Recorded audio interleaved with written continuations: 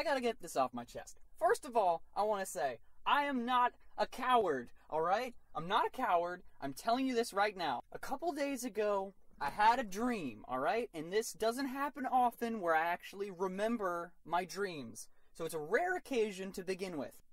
I dreamed that I had been challenged to a rap battle that had a theme, and I had to rap as a character, and the character I was given is Quasimodo.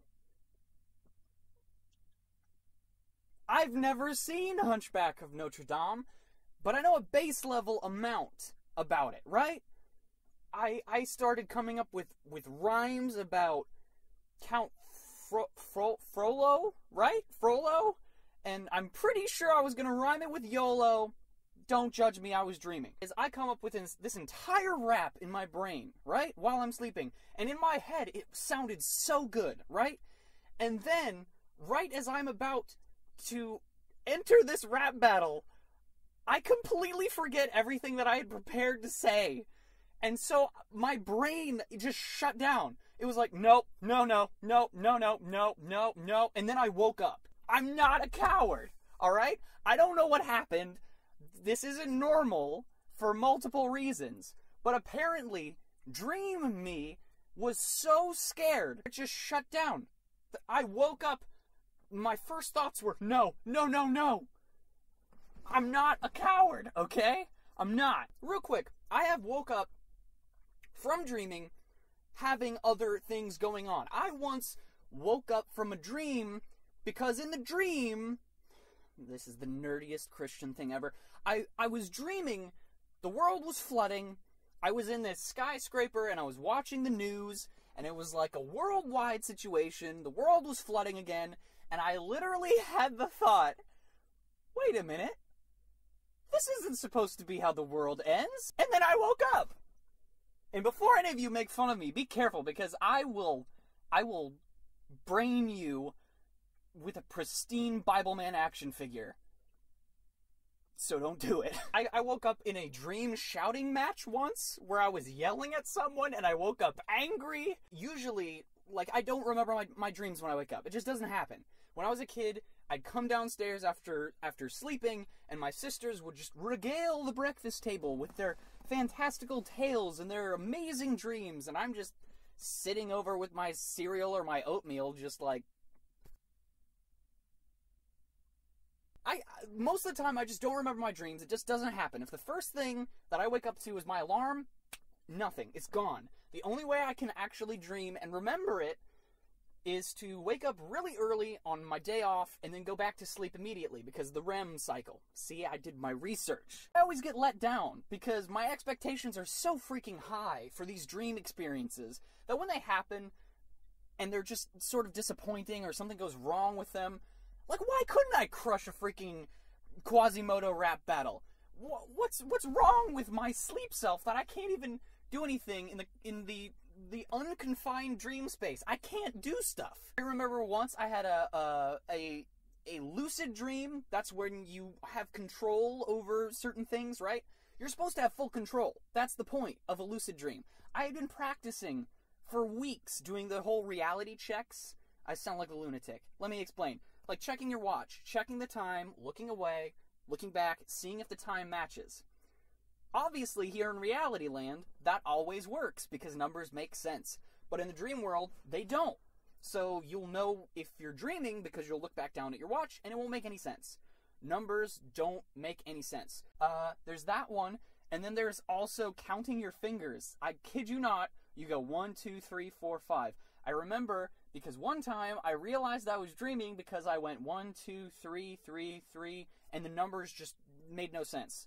And I was like, oh, shoot, I'm in the dream. And then I got really excited, and then I woke up. I had a lucid dream once where I was stuck in a house looking for, it was a celebrity. It was someone I really wanted to meet for some reason. And I remember I was walking through this house. I knew they were in the house.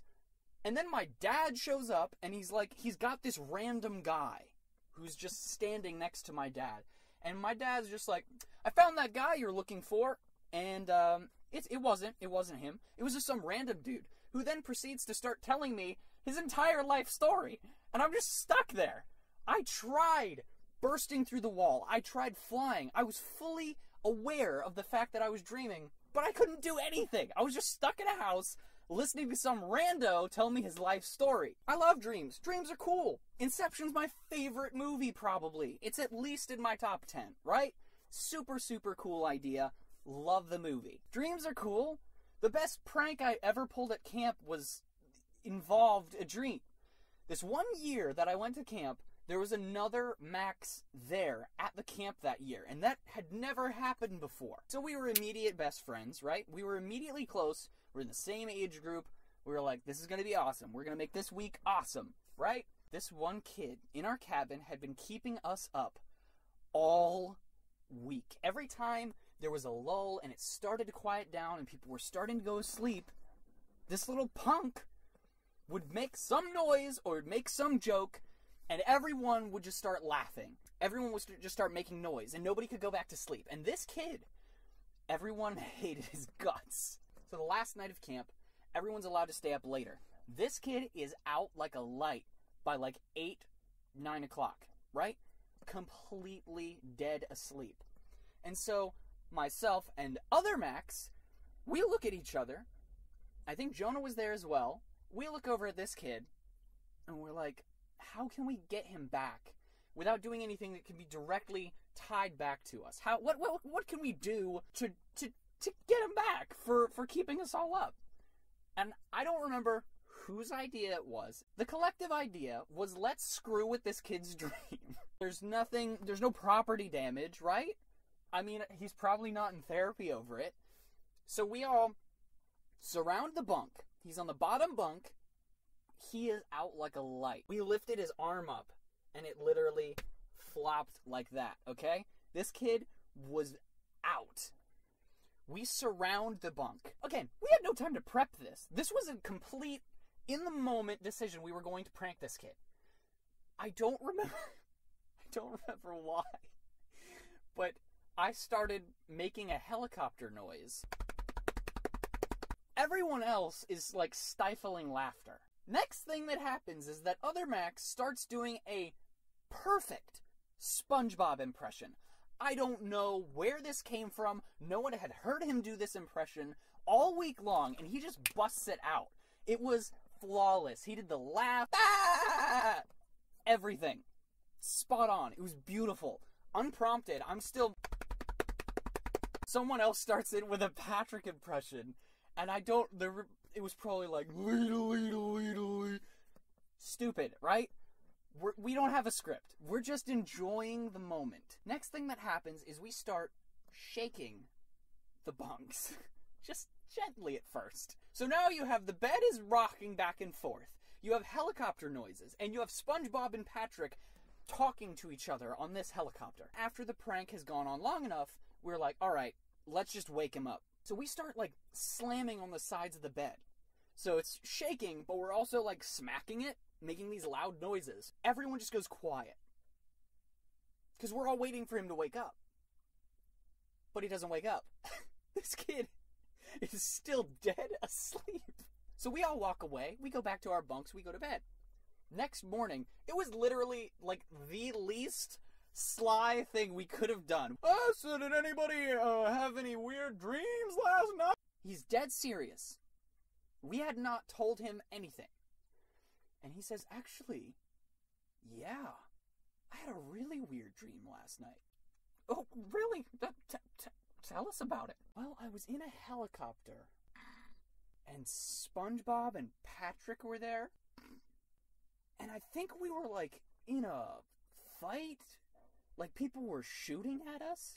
At this point, we are all trying so hard not to overplay our hand here, because none of us expected the detail to be there in this dream. None of us expected this to be going this well. And then he said, and then there was an explosion, and I think we died. Yeah, we never told him what happened. I miss Other Max. I'd get coffee with Other Max. Maybe one day we can pull another dream heist. I'm not a coward. I will dream rap battle anyone, anytime. You know what, actually? Me in a rap battle, period, themed or otherwise, for anyone else would be a nightmare. If I'm in your dream trying to do a Quasimodo themed rap battle, it's a nightmare. And just hope that you wake up from it as soon as possible before I try to bust out a line.